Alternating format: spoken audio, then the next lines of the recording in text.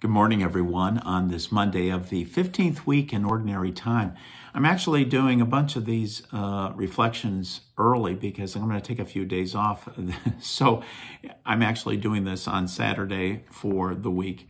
But at any rate, we have finished Genesis and we're beginning the book of Exodus, and we're in chapter 1, verses 8 through 14 and verse 22. A new king who knew nothing of Joseph came to power in Egypt.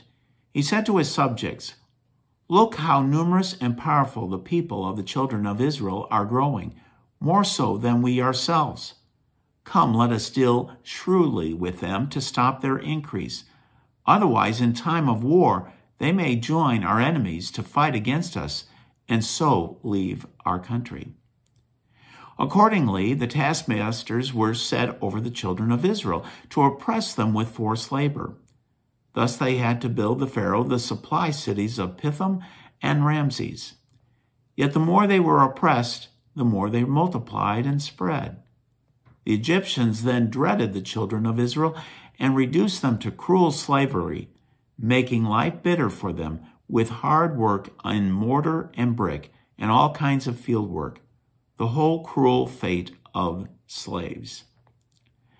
Pharaoh then commanded all his subjects, "Throw into the river every boy that is born to the Hebrews, but you may let the girls live."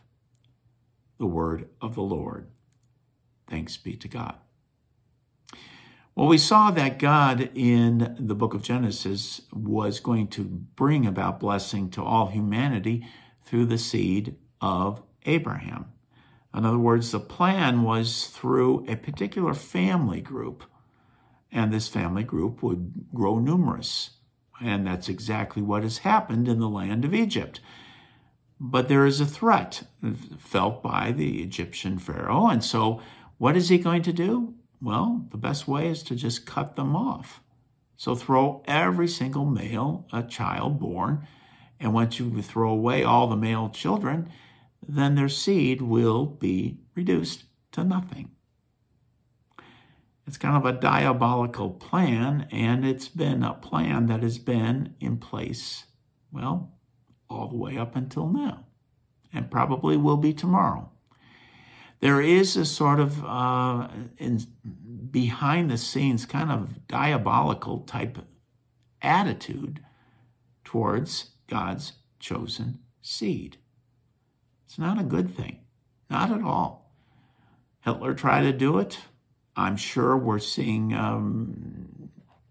throughout many countries anti-Semitism, and it's against the seed that God's promise that this big thing is against. So we have to bear in mind that God's word is going to be sure and strong through the whole thing.